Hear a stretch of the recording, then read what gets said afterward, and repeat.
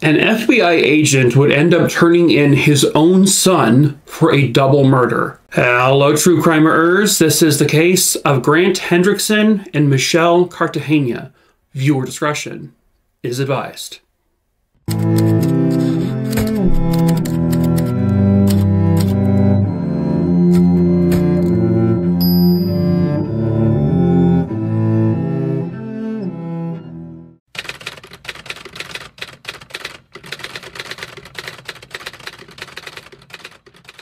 Michele Cartagena was born on May 2nd, 1975, and she was actually born in Monterey, California, but this case occurred in Georgia.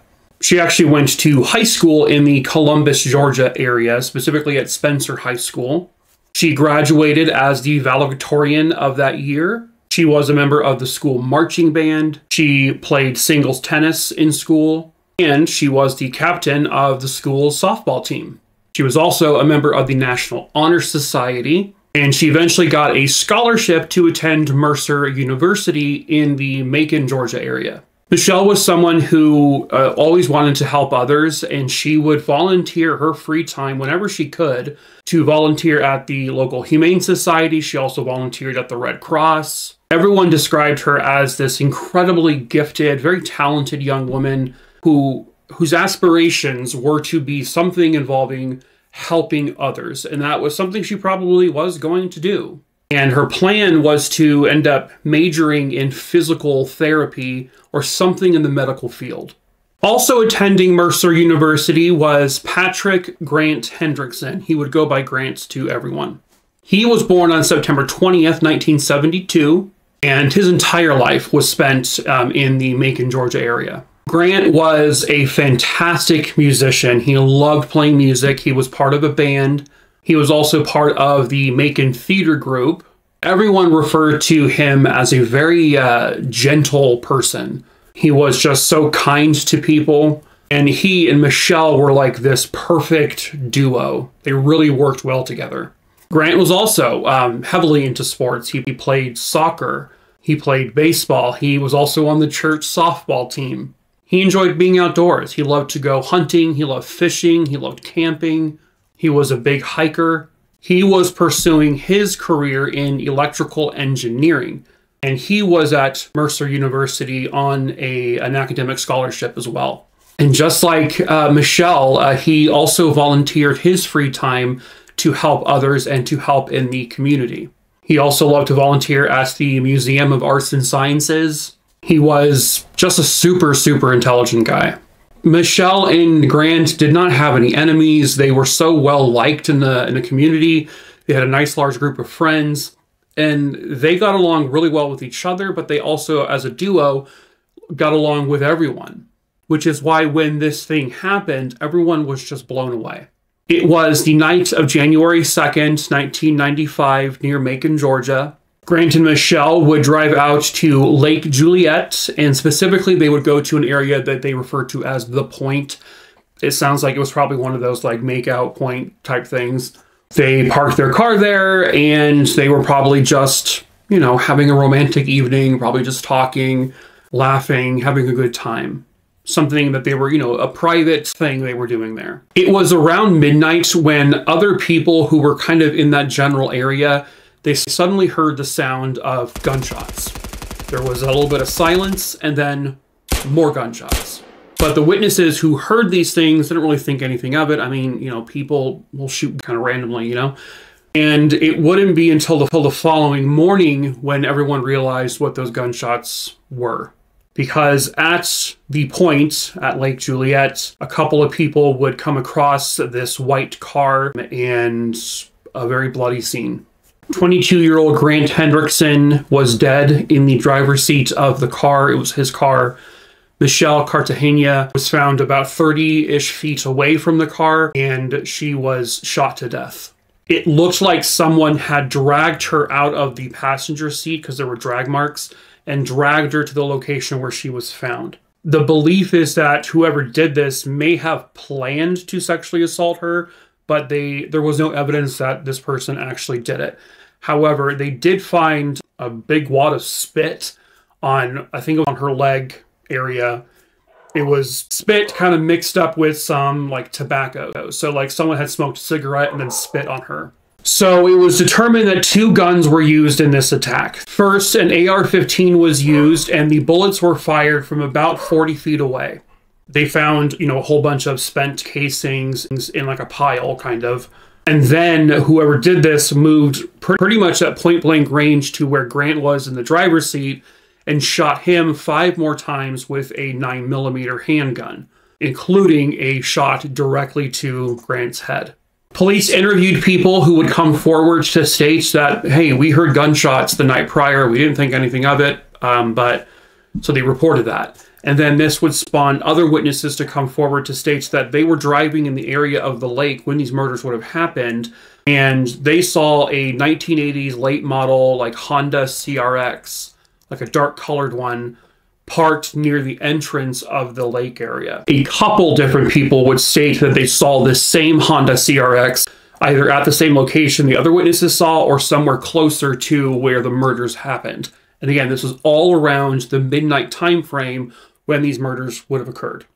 They know the time frame because the witnesses who heard the gunshots looked at the clock in their car and noticed, it was about midnight. The problem that police had from the get-go was they had no idea who did this, and they had no idea the motive. There wasn't anything stolen from the vehicle. Michele was not sexually assaulted, so what was the reasoning here? Why did this happen? They interviewed people from their school, they interviewed people they worked with, they interviewed friends, family, and nobody could give police any inkling as to who either of them may have known that would have done this. They had no enemies. There were no jealous or jilted exes. They had not gotten into any recent arguments with people. They didn't have any run-ins with the wrong person. There was nothing. And so police were like, well, what the hell? Who knew they were going to be there in this remote location to do this? And why? The investigation lasts for about 2 years or so. So really the only things they could do were look up the purchases of any type of similar guns that were made in that time frame, and also they had the spit. They created a DNA profile from the spit, but it did not match anyone that was in their database at that time. So what the agents did there, the detectives, was they began to look into purchases of AR-15s between the years of 1985 and 1995.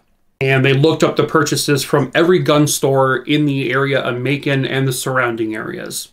It was a lot of work. I mean, this was a lot of extensive lists they got. They had to cross-check people and all that. So they had a gigantic list of people, and they kind of used that list to see if any of the people also owned a Honda CRX, just to kind of maybe, make this list a little shorter. So they began to question and interview all of these people. Most of them, if not all of them, were very willing to provide their own saliva to test against the spit that was found at the crime scene. And one by one, they were all cleared. It wasn't their spit. Their guns did not match the ammunition or the casings or the bullets found with the bodies. So all of them were cleared. But there was one name on the list that they were still having issues with. A man named Andy Cook, who did not know Michele or Grant. He had never met them before. They had never spoken to him. There was never any interaction with him. He had no connections to anyone in their lives. So by all accounts, this Andy Cook person was a completely random person who did this to these 2 people. They found out that he was on the list of purchasing an AR-15. When he is talking to police, he said he got rid of that AR-15. He said he got rid of it in April of 1994, but police knew right away that that wasn't true, because he didn't actually purchase that AR-15 until August of 1994. So it was a complete and utter lie. So when they're pressing him, Andy Cook becomes extremely agitated. He becomes irritated and mad, and he blurts out, "My dad works for the FBI, and he is not going to have this." He was almost bragging about his dad being an FBI agent, which his dad was, almost as a way of like, you can't do anything to me because my dad works for the FBI. Police were like, will you provide your saliva sample? And he says, well, I got to talk to my FBI dad first before I do that. So then they looked further into the AR-15. They found out that Andy Cook had actually pawned his AR-15 in May of 1995. They also discovered through interviews that Andy Cook had a friend who purchased Andy a 9mm handgun. And that happened about a month before the murder. Then they were looking into what kind of cars was Andy driving during the time these murders occurred. Well, he was driving a 1987 Honda CRX. Through interviewing some of Andy Cook's friends, they found out that Andy Cook had said, "What's the worst thing you've ever done?" Andy asked his friend that. And then Andy would respond with his answer, and he said, "Well, one time I killed people with an AR-15. The friend was very skeptical when Andy said this, but he said, "Okay, well, why did you do it?" And he said, "I just wanted to see if I can get away with it." So police are trying to get back into contact with Andy Cook now, and so they go to his home. But when they go there, Andy is not home. However, Andy's father, John Cook, is home. John Cook is a confirmed FBI agent. He had been with the FBI for almost 30 years at that point. John Cook said, "I will cooperate with you guys in any way. I'll help you try to find my son." He said, "I don't think he would have done something like this, but I will do my best to find out where, he is right now and get him back to you guys." So it took several hours, but John Cook was able to page his son, and then his son responded and came back home.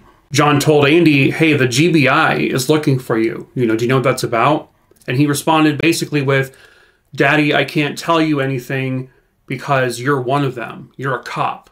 But John said, "I'm your father first and foremost. I'm not a cop to you. I'm your dad." But that prompted John to ask his son, "Were you there when these shootings happened? Were you a witness to it?" And Andy said, "Yes." And when he answered that way, John was like, "Okay, my son was there and he witnessed whoever did this." But then he got his wheels turning, and he began to think, "I don't think my son's telling the truth." And so he asked him point blank, "Andy, did you kill those two people?" Andy then pauses for a few moments and says simply, "Yes." So what he then goes into his explanation. He says he was fishing at Lake Juliet, and he saw the victims, pulled up, and something happened where he got an argument with the male of the two people. And that this male, whose name he didn't know, which would have been Grant, he said that Grant pulled out a gun and said he was threatening to shoot him. But first and foremost, there was no gun in the car. Grant didn't have a gun with him. He took out his gun, his AR-15, and fired, a whole bunch of rounds into the car. In self-defense, he said. The problem being is that they know for a fact the bullets were fired from about 40 feet away. And so John says, "You need to go to police. You've got to tell them this." And Andy says, "I'm just going to run. I'm going to make myself disappear." That prompted his dad to think Andy's going to end his own life. So John relays everything to his wife, Andy's mom, and then he speaks to his supervisor at the FBI and says, "I know what the right thing to do is here, but I need to know what I actually have to do." So on December 5th, 1996, John Cook does the right thing. He goes to the sheriff's office. He reports everything his son told him, and he said, "My son confessed to killing Grant and Michele." On December 5th, 1996, at around 11:45 a.m., Andy Cook just so happens to be arrested for something completely different. He had shot a deer and turkey when it wasn't seasoned for that, which is, they're not allowed to do that. He gave those police a false name, but it would then come to be found out that this was Andy Cook, and the people in Macon found out, and they went to that jail where Andy was. So they begin to question him about the double homicide, and he yells back like, "You guys don't have anything. It's been 2 years." He says out loud, I had a CRX. Yeah, I had an AR-15. Yeah, I had a 9mm. And all you guys are going to do is you're going to try to frame me. And he then yells at them, "Go get my father. He's from the FBI, and I want a lawyer." So at that point, John Cook gets to the station where Andy is, the police station, and he says, "Can I please talk to my son privately?" And they agree to let him do that. So John speaks to his son, and he now tells him, "Andy, I don't believe your story. Based on the evidence, I don't believe this was self-defense. You didn't know who they were. What happened?" He said, "The guy did not have a gun. I did not get into an argument with him. He said he simply just pulled into the same area as Grant and Michele, and he just, out of complete randomness, took out his AR-15 from about 40 feet and fired into the car. Then he says he walks up to Grant in the driver's seat, who'd already been shot, and fires more rounds into him, including his head. He says he dragged Michele out of the car to make, and pulled up her like skirts and everything and spit on her to make it look like this was an attempted sexual assault and a robbery gone wrong. And also this whole time, police have been trying to track down the AR-15 and the 9mm that he had already, you know, pawned off and sold, which had been then purchased by other people. They finally found both guns and they tested them and they confirmed that both of those weapons were confirmed to be the murder weapons. And at that point, they were able to then collect a DNA sample from Andy Cook. And back in the mid-90s, the DNA technology wasn't as extensive as it is now. But they did find out that Andy's DNA was a 1 in 20,000 match within the Caucasian community that would have that exact same DNA profile, meaning it was pretty much his DNA. So Andy Cook was charged with 2 counts of felony murder and malice murder. They had his confession, they had his DNA, they had his murder, the guns he used to kill them were confirmed to be his. They were a match to the bullets found in the bodies and at the crime scene. And his own father, John Cook, got on the stand and testified against his own son and relayed the confession that Andy gave him. And it was obviously extremely difficult for him to do because he is his father, but Andy was also a murderer. And so it really kind of brings into question, those of you who are parents, would you do the same? I'm not a parent, so I can only say like what I think I would do, and I would think I would do the right thing, but I'm not a parent, so I can't say that for sure. The testimony, the witnesses, the evidence, all of it was extremely damning. There was no doubt that Andy Cook was responsible for these murders. It was a completely random chance encounter, a random murder. He did not know them. They did not know him. They had never met, never crossed paths, never spoke. He had no connection to anyone in their lives. This was random. They were literally in the wrong place at the wrong time. He was found guilty on all charges. He was sentenced to life in prison without parole for the murder of Grant. But for the murder of Michele, he was also convicted and sentenced to death. On February 22nd, 2013, Andy Cook was strapped to the table and he was going to be executed by lethal injection. His final words were, "I'm sorry, I'm not going to ask you to forgive me because I can't even do it to myself." And that's all he said. They then proceeded with the execution and he was pronounced dead a few moments later. All by this random circumstance.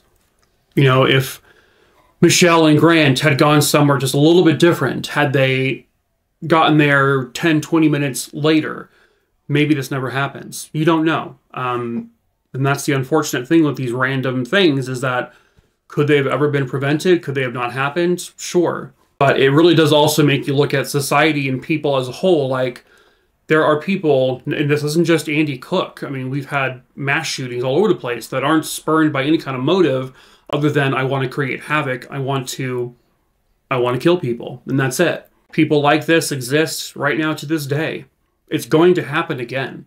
It's going to continue happening, and there's really not much we can do about it. But with his confessions, with the evidence, and then with his execution, Grant Hendrickson and Michele Cartagena did finally get the justice they both very rightfully deserved. But that is it for this case. True crime, Rooney, Dooney, Dingleberry Dongs. I hope you found it interesting. As usual, if you are new here, hello, my name is Mike. I tell true crime stories on here, obviously. So please subscribe, give this video a like if you're into that kind of thing. I also tell short form true crime stories over on TikTok. The link to my TikTok is in the link tree, which is in the description of this video below. You'll also find my case list, which has 6,500 plus names on it. It's alphabetical. Scroll through it if you like. And if there's a case you want me to cover that you don't see on that list, just send me a really quick email. Just email me the name of the case, where it happened, and when it happened. I'll make sure to add that case to my list. I pick my cases I cover each time at random, so I cannot promise you when I'll cover that case, but I will get to it eventually. But that is it for this video, true crime. Bless you. That is it for this case, true crime, Maroonies. So until the next case, ta-ta for now.